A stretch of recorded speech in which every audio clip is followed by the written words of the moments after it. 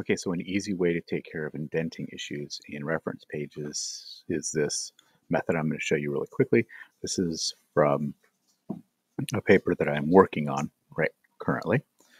So just highlight your references, right? And they're, in this example, they're not formatted correctly because they are not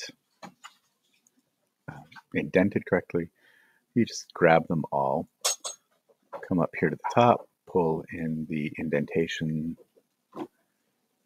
tabs, and then drop the first one back so you get this nice hanging indent. It's nice and uniform and fulfills the requirements.